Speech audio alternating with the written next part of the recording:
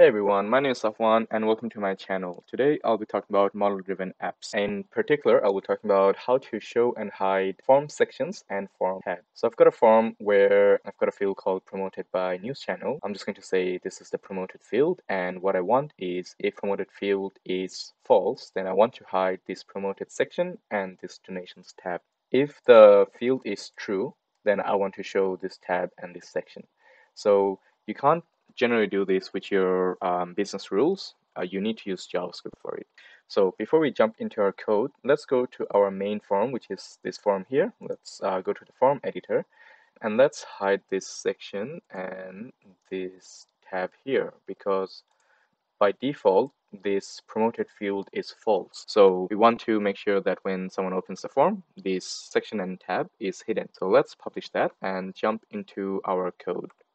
In our code, the first thing we have is our logical name of the promoted field, and then we have the function. So this is a function that's going to get called by the form itself, and it's going to pass in the execution context. In this code, we're not using the execution context or the form context. However, we will be calling this function, which is wait for form to load, and this will basically keep looping until it finds the XRM object in the page. So once the XRM object is available by the code, it will attach an event listener to our promoted field. So the way we do that is we use the XRM object, get the promoted field, and we attach an onChange event, which is calling this show hide items function. And if we go into this function here, we will see that we are storing our logical names of the promoted section that we want to show and hide. We are showing the name of the donations tab and the general tab. Now, where am I getting these names from? So if you go back into your form editor, and if you click on the general tab, you'll see that there's a name field here, and this is where you would put in whatever name you want. Likewise, if I go into my donations tab, if I click here, you'll see that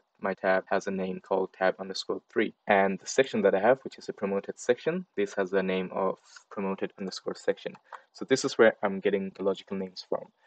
Once this function gets called, when the promoted field changes, I'm going to get the value of the field, and this is how I'm getting it. So using the XML object, get attribute promoted logical name, and then get the value.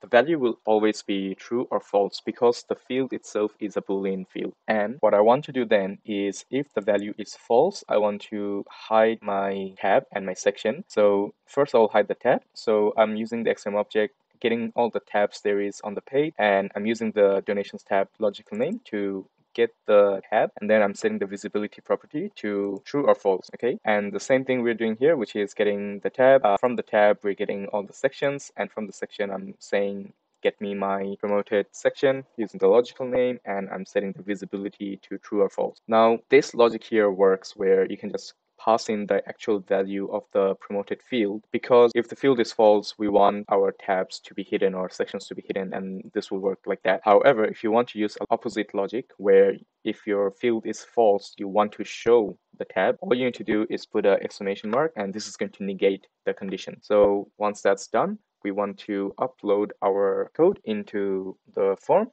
and the way we do that is, by convention, you should be using a solution. So you go into your solution, you go into your web resources, and you click on new, more web resources, and you put in this one here. Now, I won't be doing this because I already have that added. So this is my code here. Once you've added this, go into your main form and go into your JavaScript, and you add your library here. So check in the name, the display name of the code that you uploaded, add that in, and then you want to add an event to this form. So you want to click outside of the form so that you can see this purple border around the entire form. And then you want to go into events. This means that this event is going to run for this form, not for a section or anything like that. So you want to go to onload, add an event handler, and put in the name of the function you want the form to call, and just pass in the execution context. Click done and publish. So while this is happening, let's go back to our form. This is the main form. You can see that it's not changing anything. You want to open the inspector because you want to hard reload this page, and hopefully that will pull in all the new code for the form. I also have a console log, so whenever I'm changing the value, I should see a console log here appear as well. So that's good. I can't see the sections, I can't see the tab by default, so that's a promising sign. And let me change the value, and voila. So I can see that there is a field change, and I can see that the promoted section is shown and also the donation tab shown. Now if I switch this to false, you'll see that tab is hidden and the section is hidden. That was it for this video. Hopefully it helped. Give a thumbs up if it did, and if you have any questions, reach out. Thank you.